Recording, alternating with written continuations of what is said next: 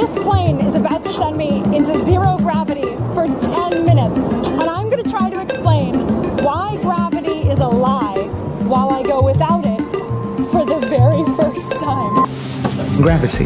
Gravity ain't real. Say we don't actually need gravity. Why is there gravity? Why does it work? It turns out that gravity is one of the most controversial subjects in all of physics. This is not some philosophical debate. A huge amount of the tech that you use every day all depend on our current limited understanding of gravity. If we can understand this a little bit better, we can build more things that are huge if true.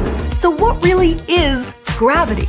In this video, we're going deep to learn how it truly works together. And we're gonna do this in 4 levels, starting now. Right now, I'm in France, and I'm about to get on that special plane. I've been invited by the European Space Agency as they run experiments for their real upcoming space missions. They do like 2 of these a year. They invite 1 civilian each time. It's a really big honor. I'm also really nervous. It's gonna be great. They call this plane the Vomit Comet.